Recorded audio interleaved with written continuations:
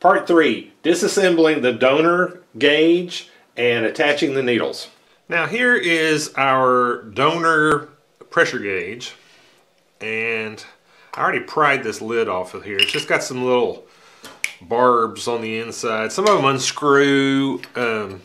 This one had little barbs that stuck in to hold onto the plastic, so I just had to kind of scrape it up out of there.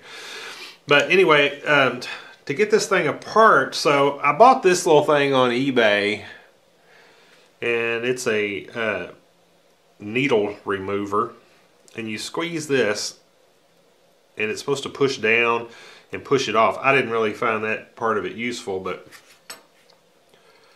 basically you just stick it on there like that, and what it was helpful to be able to do, slide it on there like that, and then you can pull it straight up and off of there. And then to remove this part, I'm just going to take these two screws out.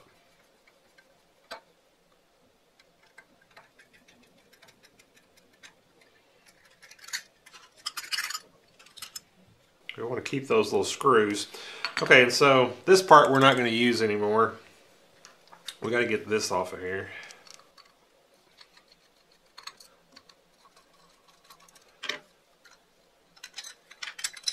So this is the main thing we need out of there, and we want to be sure we preserve this little hub that's on that needle. Alright, this is the needle that came off of the original pressure gauge, and I want that little hub because I'm going to glue this hub to the needle that I made. So I'm going to try a really high-tech way of, I'm just going to try to push, I think it's just pressed on there. Hope this thing doesn't go flying across the shop, I'll never find it. Oop, perfect, okay. That's the part I want to keep. Okay, here's the needle that we're going to replace the little one that came with it. And I'm just taking some 2-part epoxy here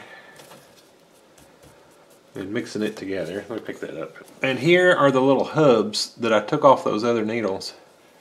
And I put just a teeny tiny little piece of cellophane tape over that hole because I don't want this epoxy up in that hole. And so I'm just going to dip this in and then bring it over here and set it in place.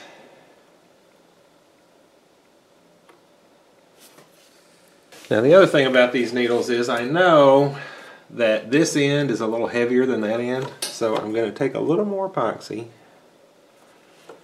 I'm going to put it down here on this end